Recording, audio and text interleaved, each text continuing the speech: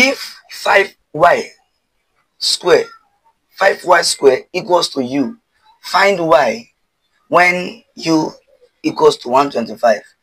You don't have to be afraid in such a question like this. What we are to do is that we see that u is equals to 125, and this u that is 125, this u that is here is 125. So we are going to replace this 125 with u here so that we can get our answer solved. It's very simple. Let us go together.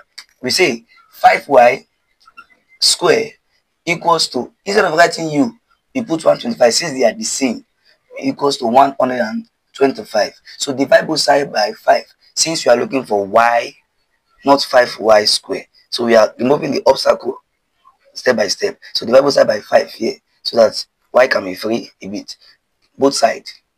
So that 5 we cancel 5, and our y square is now equals to 5 here is 1. 5 in 12 is 12 in 12. It gives us 2. Remember 2, right? When you add the 2 here, that's 25. So 5 in 25 is 5. So we are left with y square equals to 25. Don't forget, we are looking for y, not y square. So we have to remove this square.